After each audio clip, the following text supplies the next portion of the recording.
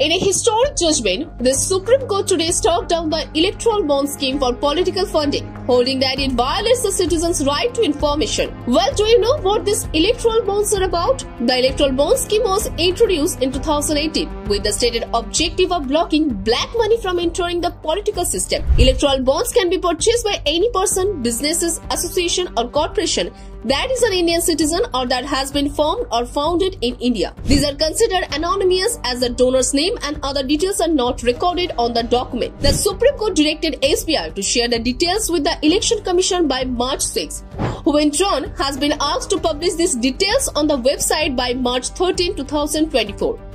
As per the data shared by news agency PTI, Bharatiya Janata Party got around 1,300 crore through electoral bonds, while the Congress got around 171 crore in fiscal year 2023.